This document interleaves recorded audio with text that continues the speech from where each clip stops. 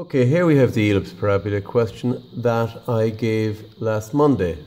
The ellipse and parabola is the dominant part of the question, so you have to make sure that you show the examiner how to do those and that you can do both those parts of the question. So we'll start off. The question dimensions are shown there. The figure shows the drawing of a Star Trek emblem. The curve ABCDE is based on the ellipse with a major axis of 150. There's ABCDE.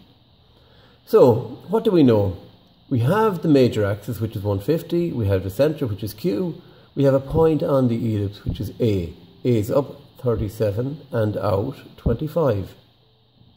So the first thing to do is to draw the major circle, because we can do that. Now, note we don't have the minor axis, so we can't draw the minor ellipse. So what we have to do in that case is to find the minor circle using the information that we have. We have A. Now, if we had the minor circle, we would have come down from the major circle and out from the minor circle, and that would have given us A. But we don't have that, so we have to work in the opposite direction. So we'll come up from A to the major curve, as in the reverse order of what we would have done if we had the minor circle. But anyway, come up from that to the major circle, draw a diagonal down to Q, and then simply come over from A, and that locates the radius of the minor circle. So I can draw it in there. Okay.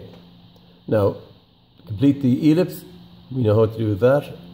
Simply divide up the circle into 12 divisions using your 30-60, and then locate the points.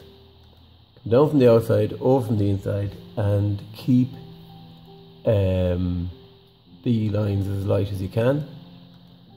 Use a French curve or whatever you want to do to draw the ellipse, and then we can finish our ellipse like we've just done there.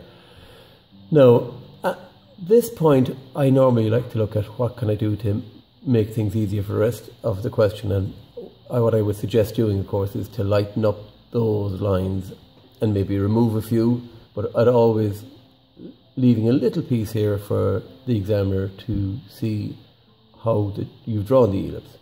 Anyway, the next thing is to draw the outside parabola. As you can see there, we come up 50 mils, like that, and complete our rectangle, because we know it's 50 and 50 here, it's 100 wide. So I normally suggest dividing it into 4, but we're going to do 6 here. S is our vertex from where our radiating lines will come from, and we'll draw them all to S, dividing half the length into 6 and the width into, half the width into 6 and the length into 6, and I'll just bring those radiating lines like that and draw the left hand side of the parabola. The right hand side is a replica of that. From S we draw the radiating lines, making it nice and smooth. And finally we have another parabola. It's PQR. Q is the vertex, so from the vertex we will draw all of the other points. Again, I'm going to use 6 because there's 6 here and I can borrow from those, and draw it in.